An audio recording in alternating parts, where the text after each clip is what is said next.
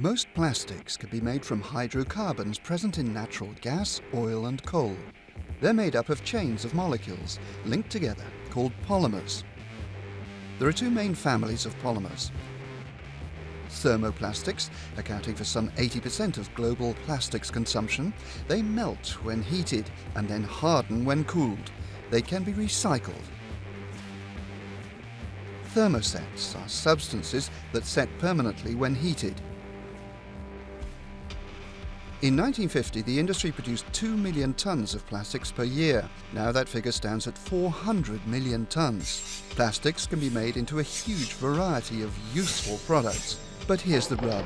Millions of tons of plastics end up in the oceans and landfill sites every year. A plastic beverage bottle takes more than 400 years to degrade. Less than 1/5 of plastic waste is currently recycled. Because of the chemical complexity of polymers, recycling presents major technical and environmental challenges, so in the end, it can be cheaper to make new plastic than to recycle it. So what can be done to help solve the problem? Massive investment in so-called bioplastics, natural polymers from agricultural waste, and biodegradable plastics.